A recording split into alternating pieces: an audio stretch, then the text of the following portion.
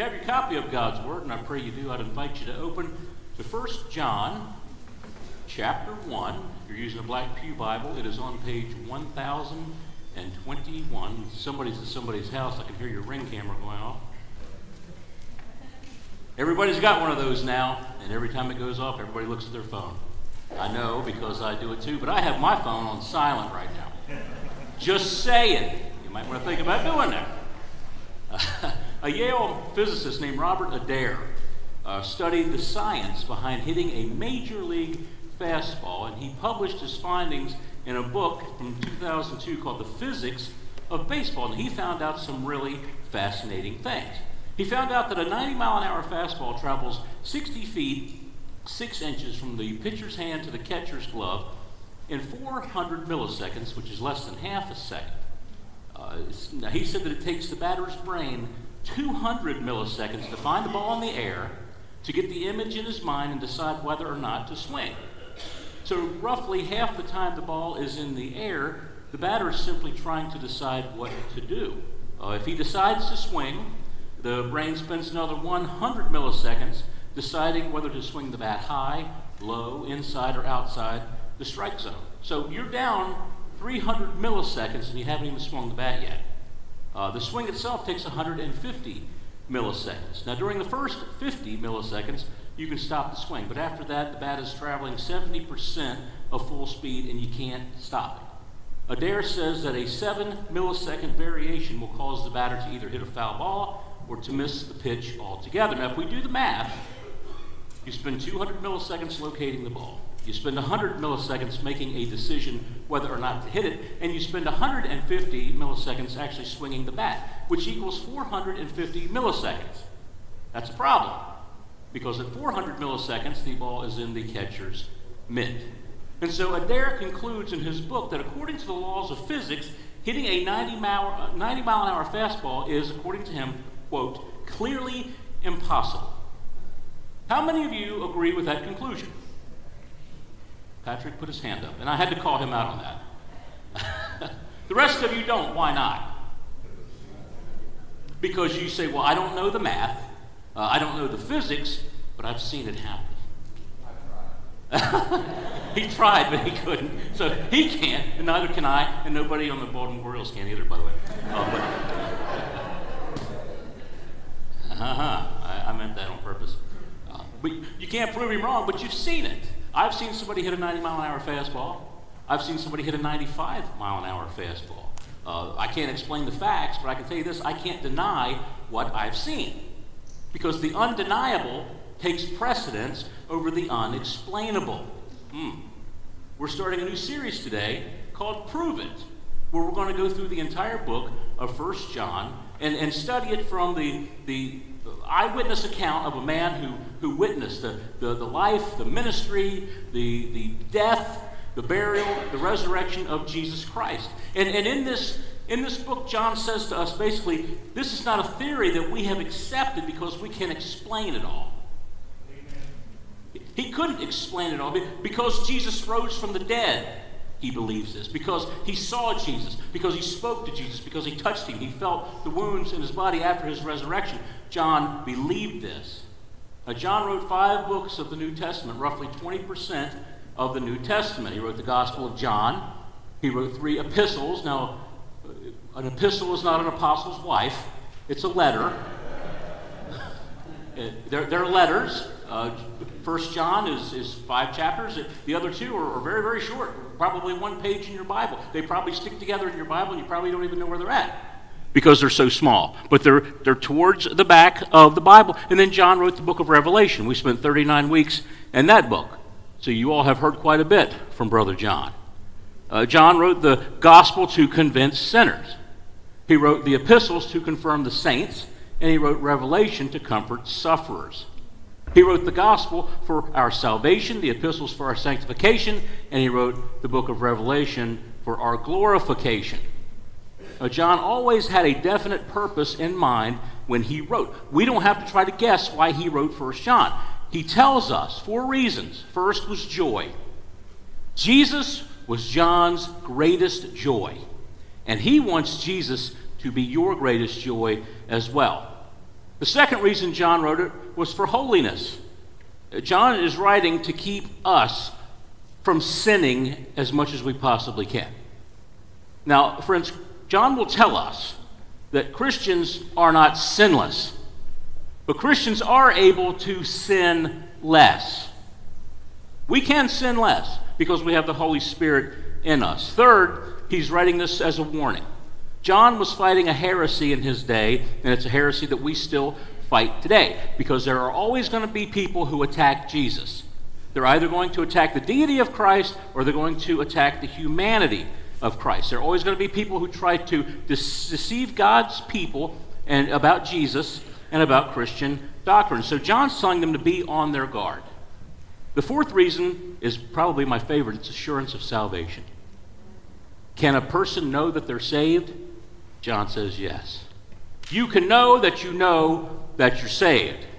And this beautiful book, when somebody comes to Christ, if I'm blessed enough to be there, share the gospel with them, see them be born again in the Lord, they'll say, well, I've never read the Bible. What should I read? I always say, go to 1 John.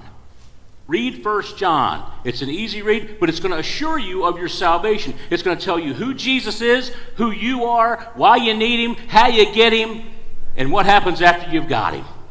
Amen. And that once you are firmly in his hand, nothing can pluck you out of that hand. You can have assurance of salvation. Now, in just 4 verses, which make up only 2 sentences, the Apostle John packs a lifetime of practical principles for all of us to understand that none of us should ever forget. So we're going to be starting in 1 John today, chapter 1. We're going to read the first 4 verses. It's on page 1021 of your Black Pew Bible. It's up on the screen, and if you're able, I'd invite you to stand for the reading of the Word of God.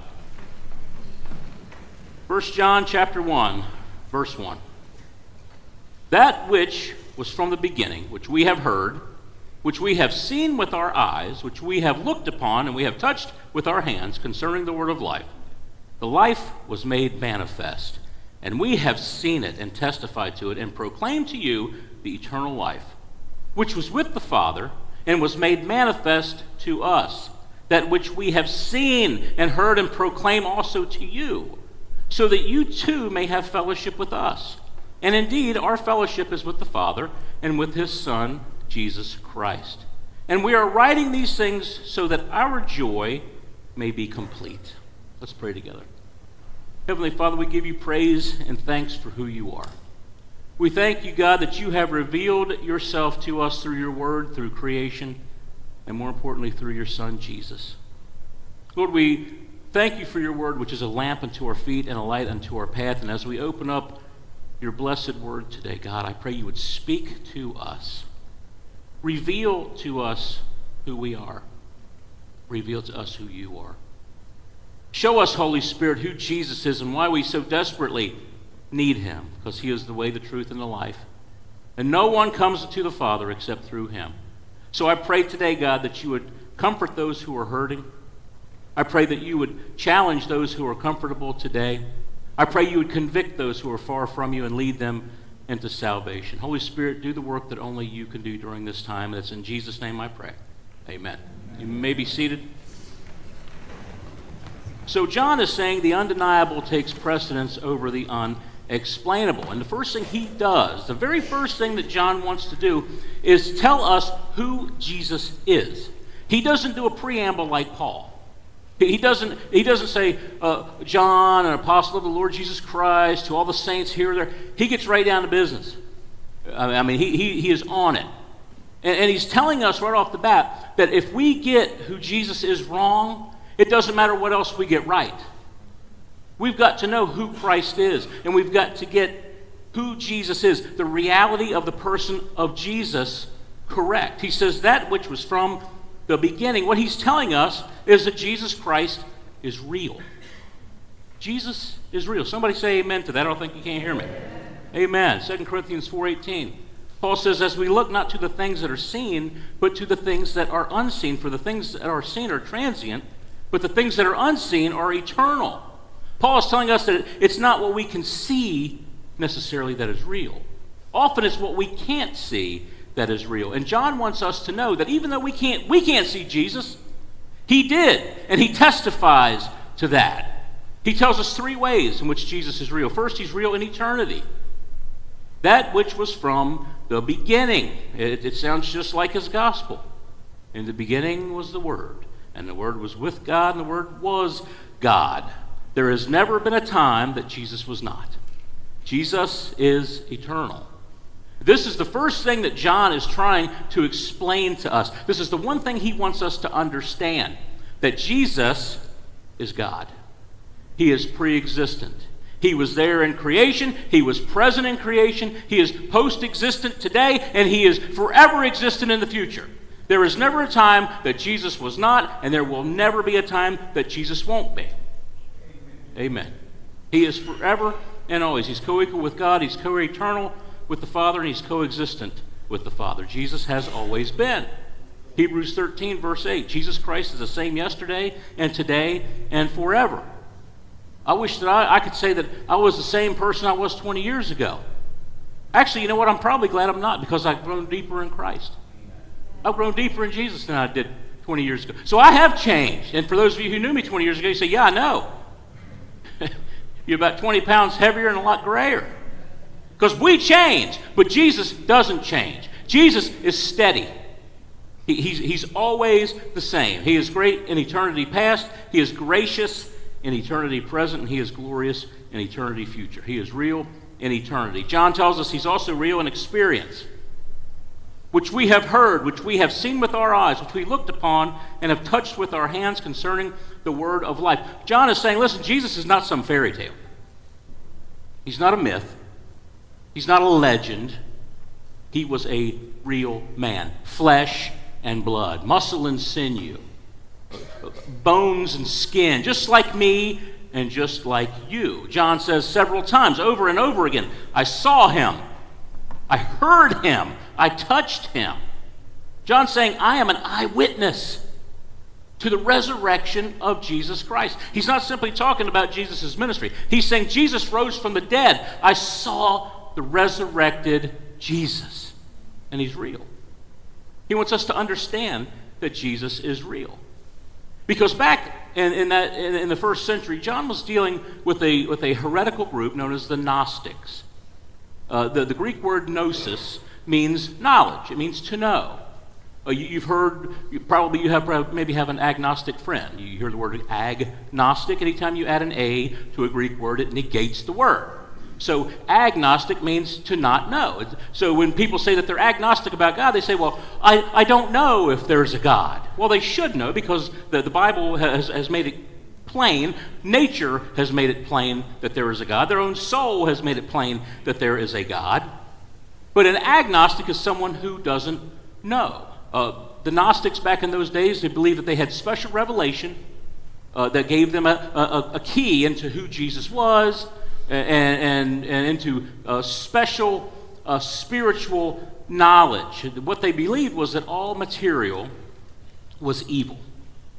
That flesh, blood, anything that existed, anything physical, was evil. And in other words, they denied the humanity of Jesus. They said that Jesus could not have been flesh and blood, because flesh and blood is evil. God can't be evil, and therefore Jesus was God. They affirmed that, but they never affirmed that Jesus was a human being. They said he just appeared to be human, but in reality he wasn't. And Jesus has always been attacked in one of two ways, either his humanity or his deity. John wrote his gospel to prove the deity of the Lord Jesus. John wrote this epistle to prove the humanity of the Lord Jesus. And listen, Gnosticism has not gone away. 10 to 15 years ago, Dan Brown wrote a novel called The Da Vinci Code. It's modern day Gnosticism.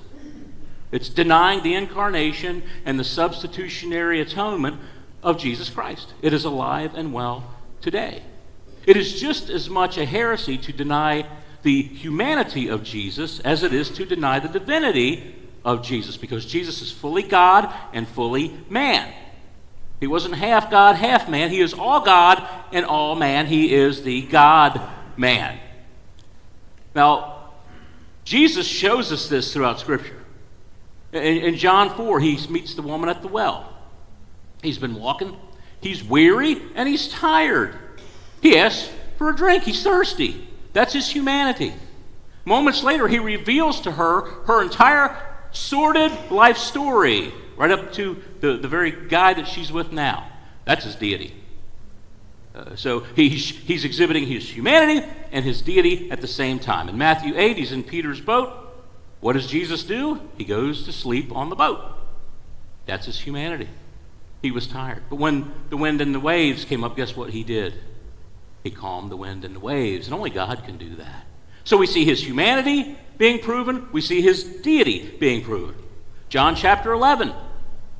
Jesus, being the good minister, goes to a funeral up at a place called Bethany. But guess what Jesus did every time he approached a funeral? He busted it up. Macoma's funeral home would not have liked Jesus Christ if he was ministering during their time. He would have put them completely out of business. But when Jesus comes up and he sees the Jews and how much they're crying and how much they're hurting, it breaks his heart. It says he groaned and was deeply troubled in his spirit. John 11:35 even says that Jesus wept. That was his humanity. He was flesh and blood. He felt that. But then moments later he calls out, Lazarus, come forth. That's his deity. Because death had to let Lazarus go because God said so. And when God says so, everything in creation does what he says. Doesn't have a choice. That is his humanity, and that is his deity. And John is saying, I have experienced that. I've seen it. John says, I have heard the Lord Jesus. And that verb in Greek is perfect tense. It's something that took place in the past that has a continual result in the present. It's not something that happened and is over. It's something that happened and continues to happen. John is saying, I heard Jesus and I continue to hear Jesus. Do you know that's possible today? You can still hear Jesus. He may be speaking to you in a still small voice, but he's speaking to you. And you may not hear it audibly in your ears, but you can hear it in your heart if you're listening to him. Jesus said in John chapter 10, verse 27, my sheep hear my voice. They hear my voice. Jesus said in Revelation 3:20, behold, I stand at the door and knock. If anyone hears my voice, you can hear the voice of Christ today. Some of you, he may be calling to salvation. He may be crying out to you today. Through the power of the Holy Spirit, you need to be saved. Maybe you need a church family and you need to join our church. Maybe you need to be baptized. Maybe you simply need to start telling other people to repent and come to Jesus. But Jesus is still speaking. Are we listening?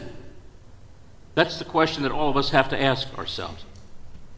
John could hear him. But not only did he hear him, he says he beheld him. Now, John used that word in the beginning of his gospel as well. We beheld his glory. That word, theazomai, it's where we get our word theater from. It doesn't mean, hey, I simply glanced and, hey, I saw Rufus at church today. Well, I didn't speak to him. I didn't have a conversation with him, but I saw him. If I could see better with these glasses on, I could say I saw a lot more of you. But theazomai doesn't mean to simply glimpse at someone and see them. It means to investigate, to scrutinize. He touched Jesus. He beheld Jesus. Friends, this is an eyewitness testimony. This is amazing. He had been with the risen Lord Jesus. He handled him. After his resurrection, Jesus told his disciples in Luke chapter 24, verse 39, see my hands and my feet, that it is I myself. Touch me and see, for a spirit does not have flesh and bones, as you see that I have. John had seen Jesus. He had beheld him. He touched him. He heard him. His experience was real. Finally, we see that Jesus is real in expression. John says, concerning the word of life, in verse 2, the life was made manifest, and we have seen it, and testified to it, and proclaimed to you the eternal life, which was with the Father, and which was made manifest to us. John uses that word twice, manifest. It means to reveal something previously unknown. See, God reveals himself to us. We will never know God unless he reveals himself to us. But friends, I'm telling you, he reveals himself to us all the time. Just like hearing Jesus, we've got to be looking for him. And if we're looking for him, we're going to see him. First, he reveals himself in the skies through general revelation. Psalm 19, the heavens declare the glory of God. You look at a flower. You look at a child. You look at a peacock. You look at anything. You will see God's hand at work. We see it in the soul, in the conscience of a human being, made in the image and likeness of God with intellect, emotion, and will. Romans 1:20, for his invisible attributes, namely his eternal power and divine nature, have been clearly perceived ever since the creation of the world in the things that have been made, so they are without excuse. God has revealed himself to people. People know that there is a God. Listen, people reject Jesus because they don't want to obey Jesus. But they can't say that God hasn't revealed himself to them, because they can see it in the skies, they can see it all around them, in the human soul, they can see it in the scriptures. That's specific revelation. God has revealed himself to us. Man would have never written this. You know why? Because it makes us look really bad. It makes us look really, really bad. And all the heroes of the Bible, the people that man, I wish I could be like Moses. Well, read the early days of Moses. You might be. I wish I could be like Joseph. I wish I could be like Noah. I wish I could be like this one. Listen, God didn't make you to be those people. God made you to be you. God saved you so that you could go out and be the epicenter of a viral breakout of the gospel, to tell other people about who Jesus is. Don't hoard your salvation. Go out and give it away freely. It's a free gift that you got. You didn't work for it. You don't deserve it. You can't earn it. Just go give it away. You're not going to, well, if I give it away, will I still have it? God will give you a endless supply of his grace for you to dispel to all those around you. Finally, we see God revealed in the Savior, Jesus Christ. Now, John refers to Jesus as the Word of life. Why is Jesus called the Word? Well, what are words? Words are a way that we communicate with other people what we think and what we feel. Jesus is God's ultimate and final communication to us about who he is and how he feels. Hebrews 1, verse 1 and 2. Long ago, at many times and in many ways, God spoke to our fathers by the prophets. But in these last days he has spoken to us by his Son, whom he appointed the heir of all things. Through him also he created the world. John says, have you experienced this Jesus? Because you can. You see, John not only heard him, saw him, and felt him, he knew Jesus, and he wants you to know him too. Second, we see the result of possessing Jesus. Verse 3. That which we have seen and heard we proclaim also to you, so that you too may have fellowship with us. And indeed our fellowship is with the Father and with his Son, Jesus Christ. So John not only wants us to know who Jesus is, he wants us to know Jesus as Savior. He wants us to have an intimate relationship with Jesus. And there are two things that you receive when you become a child of God. Number one, you enter into the family of God. Amen. You know, I'm going to be honest with you. When I miss a Sunday, I'm usually not just sitting around kicking my heels up saying, whew, I got a day off. I miss you all. I miss this place. I've been haunting these buildings and this property for 20 years. As a printer and as a part-time minister, as an unordained man, as an ordained man, as a minister on staff, finally as a pastor. And maybe one day they'll throw my bones out here in the cemetery. I don't know. But I miss you all because there's something very special about the family of God. Do you know what it is? It's Jesus. Jesus is always the answer. If I ask a question, it's probably Jesus is the answer. Jesus is what binds us all together. Now, you may not like me, but you got to love me. Amen. The blood of Christ covers all things. Amen. And as a family of God, we are put together. We are held together. We consist, and we are are held in balance by the blood of Jesus Christ. That is the scarlet thread that binds each and every one of us together, the fabric of our heart. See, fellowship is a beautiful word, that Greek word koinonia. But we use fellowship in a very flippant way. I know we don't mean to, but we do. Men's breakfast, food and fellowship. I'll be honest with you, it's food. Because sitting around and eating some biscuits and gravy is one of my favorite things to do. But that doesn't necessarily mean that it's fellowship because you say a prayer prior to or after. See, koinonia is doing something together in ministry. When we started the pastor's Bible study last fall, that was one of the words we spent probably half of a class talking about koinonia and how it's partnership in the gospel. It's working together, going in the same direction for the good of the gospel, for the advancement of the gospel. See, at salvation, we are immediately born again. We're born into the family of God, and as part of this family, we enjoy fellowship with one another. There is no such thing as Lone Ranger Christianity. You know, when COVID hit, it killed fellowship. And one of the things that I kept getting emails, Pastor, we miss being together. And I would always say, I know. And I miss you all being here. You know, I love preaching, but preaching to an empty sanctuary and putting it on video. I'm glad that I was able to minister to people like that through YouTube and through Facebook. I miss seeing you all. I miss shaking hands. I miss hugging. Amen. Amen.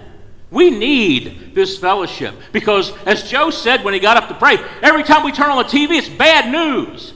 It's bad news. We have a world that wants to step on our throats and keep us down. We need fellowship. We need the sweet Spirit of God. And this is the place that we find it. Friends, if you can't get excited about coming to church and about fellowshipping with one another, you need to check your relationship. Because every Sunday is supposed to be a family reunion where we all get together as children of God and celebrate who He is, celebrate with one another. I think there's something desperately wrong with somebody who doesn't want to be with their family. There is a dysfunction. See, as a family of God, we have one Father and we have billions of brothers and sisters. No in-laws. We have one Father and billions of brothers and sisters. The first thing that happens when you become a child of God is you enter the family of God. Second, you get to enjoy the fellowship with God. You can be as close to God as you are with your best buddy. In fact, you can be even closer. But you cannot have fellowship until you have a relationship. And you cannot have a relationship with God until you have a relationship with His Son. Amen. I know many people will talk about a generic God. Oh, I pray to God all the time. Well, who is this God? Is it a figment of your imagination?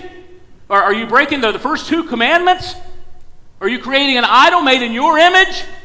Because if you're not coming to God through His Son, Jesus Christ, you're not talking to God. Because you can only have fellowship with God through a relationship with His Son, Jesus. 1 Corinthians 1:9. God is faithful, by whom you were called into fellowship of His Son, Jesus Christ our Lord. Listen, we cannot enjoy the family of God without enjoying fellowship with God. And that fellowship has a horizontal and a vertical direction. It's vertical is that we're in fellowship with the Father, and it's horizontal that we're in fellowship with one another. And if we don't enjoy spending time as a family, if we don't enjoy fellowship with one another, perhaps we should check our relationship with God. And if we have to check our relationship with God, perhaps, just saying, we should check our relationship with the Son, Jesus, as well. Because I know very well that there are some people who'd probably rather be on a golf course right now than listening to me preach. Perhaps don't like the singing, perhaps you don't like the people who greeted you at the door, you don't get anything out of the sermon, you don't care for the people. It's all you can do to get through the service. It may not even bother you if you never came to church again. I heard a story about a little boy who missed Sunday school one week, and his teacher saw him the next day, and she said, "Billy, you missed church yesterday, didn't you?" He said, "Not one bit, ma'am." And unfortunately, for some people, that really is the problem. But the problem's not in the fellowship. The problem is the relationship. And you can have a relationship with Jesus, and that's the result of possessing Christ. Finally, we see the reason for proclaiming Jesus. John says, verse 4, "And we are writing these things so that our joy may be complete." If you write down nothing else today, write down this. No one can have joy without Jesus. Without Christ Jesus in your life, you will never experience joy. You may experience short bursts of happiness. There may be times of circumstance in your life where you experience what we would call in America happiness. But friend, it ain't joy. Because if Jesus is not at the very center of it, it's not joy, because he is the dispenser of joy. Jesus gives us joy.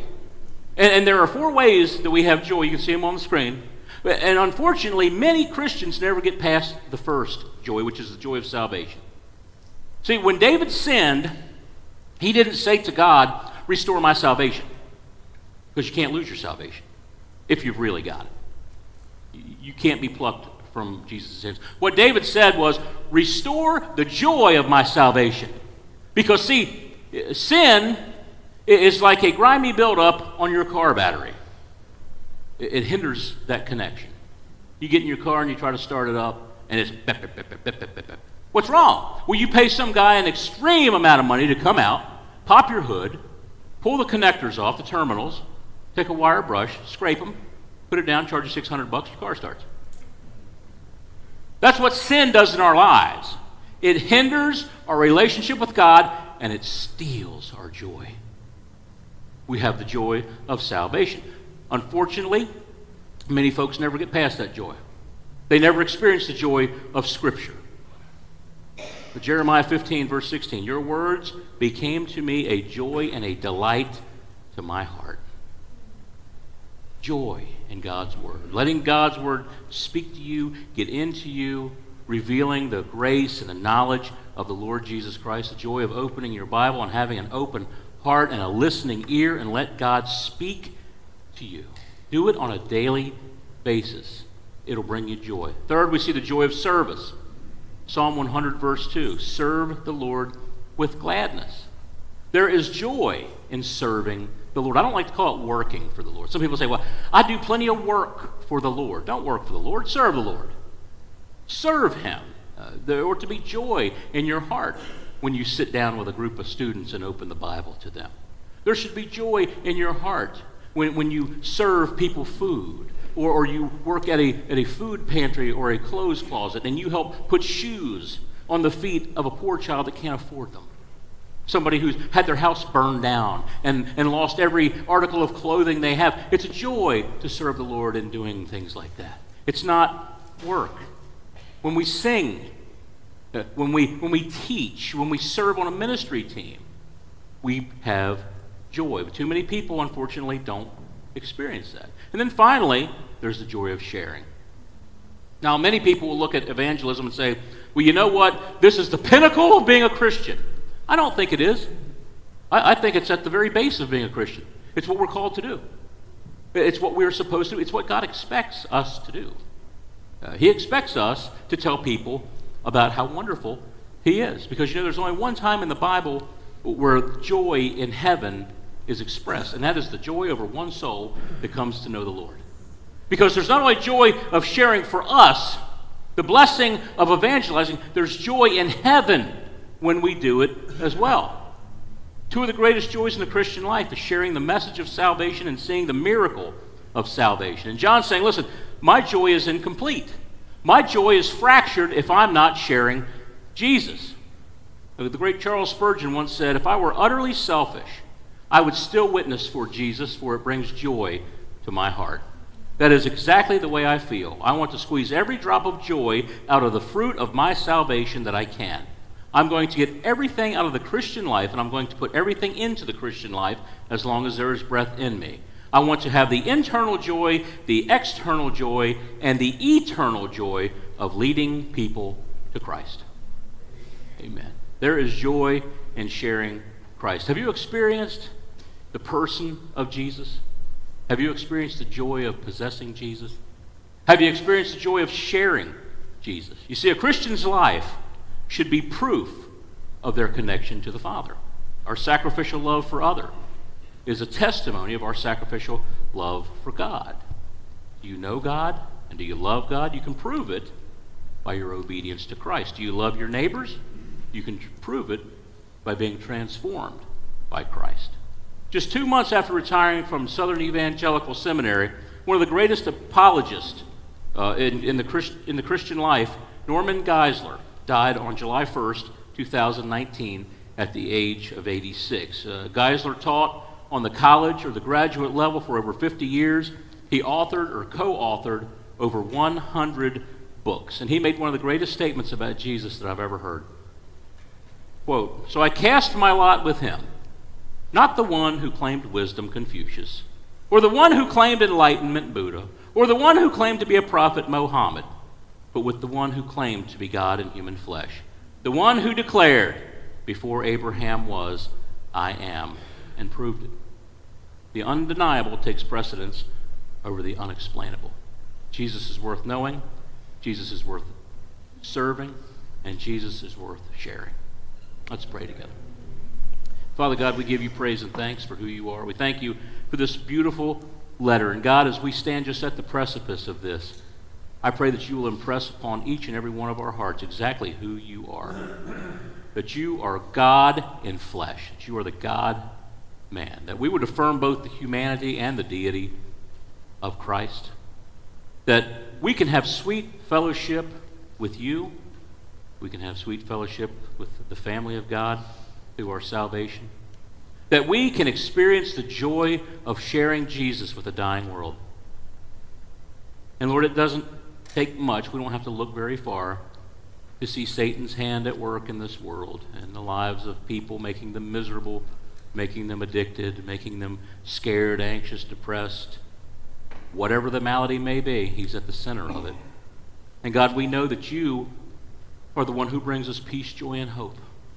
And so I pray, God, that you would use your word to transform our lives, that we would look to you and that we would find joy in your word and in serving and in sharing and in our salvation. Lord, I pray for those here today who have never experienced salvation, that you would reveal to them that all have sinned and fallen short of the glory of God, that the wages of sin is death, but the gift of God is eternal life through Jesus Christ our Lord. That today, Lord, they would be convicted of their sins, that they would come to Jesus, lay those sins down at the cross, let you deal with it, and they would receive abundant and eternal life right here and right now. And it's in Christ's name I pray these things. Amen.